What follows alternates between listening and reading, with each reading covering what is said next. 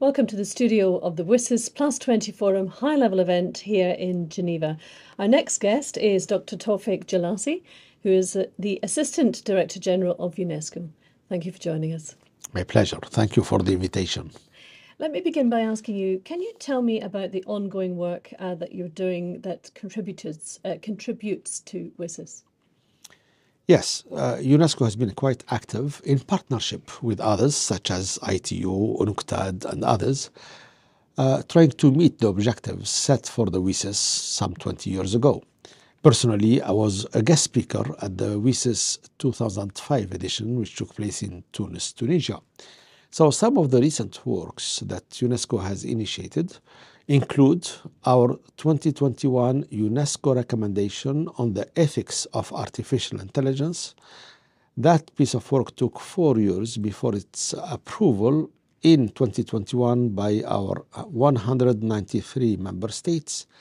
And as you recall, that date was solidly a year before ChatGPT and the advent of generative AI. And UNESCO has called for a responsible, ethical use of AI.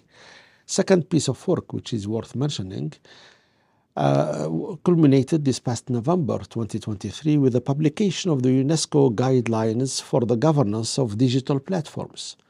These guidelines aim at combating mis- and disinformation, hate speech, and other harmful online content, which we have been seeing expanding exponentially on social media.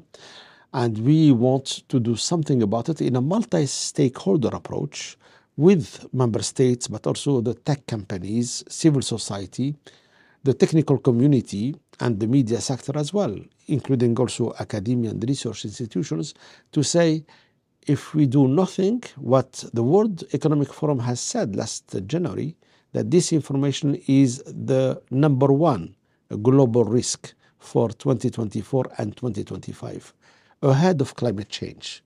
So we have to join forces to tackle this issue and to make cyberspace a more trustworthy place, not a place where deepfake and disinformation and hate speech can happen. And all of these, as you can tell, of course, are very harmful to individuals, to organizations, and to nations. UNESCO mission from 8 years ago has been to build peace in the minds of men and women. How do we do that? Through education, through culture, through the sciences, and through information. So we are very much within our mandate at UNESCO to say what has been happening online and the harmful content does not contribute to peace building, but rather it's very decisive, it's discriminatory, and it's propaganda, and it's hate, it's online harassment, it's cyberbullying. And therefore these guidelines call for an accountable, transparent use of the platforms and the supply of information on it, but also empowers users and calls for a better content moderation and content curation by the tech companies. And finally, let me mention a global conference that UNESCO will organize next February 2025, the theme of which is the digital transformation of the public sector, because this is a topic of interest to all member states of UNESCO.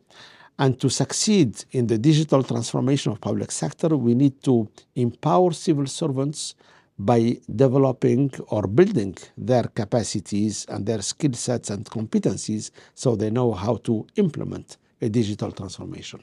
And you talked about the flagship actions. Tell me about those. Yeah, these are three among the many other flagship actions. Currently, we are working on the ethics of neurotechnology, which is, of course, a cutting-edge advancement in the field of technology. Again, very much in line what we have done for the ethics of artificial intelligence. We also look at the ethics of neurotechnology. We are looking at quantum computing. So very much the cutting-edge technologies. And we are calling for development of these technologies and their use that is respectful of international human rights law. It's also respectful of data privacy, of people's dignity.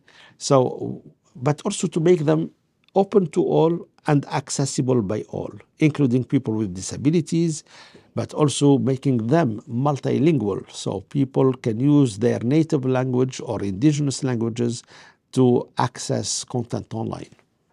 And partnerships, finally, you talked to me earlier about how important they are. They are very important. One specific example of a long-standing partnership that UNESCO has set up some 13 years ago when it created with ITU the United Nations Broadband Commission for Sustainable Development. This is a unique public-private partnership-based commission. It has over 50 commissioners representing private sector, leading tech companies, but also, of course, member states are involved, government officials are involved. And through this commission, we try to look at different issues, including digital connectivity, digital inclusion, how to bridge the gender gap, but also how to bridge the information knowledge gap through broadband technology. Dr. Jelassi, you've got a busy afternoon ahead of you. Thank you for taking the time to talk to us. Thank you for the kind invitation. More to come on this channel. That's the WSIS+20 Forum High-Level Event.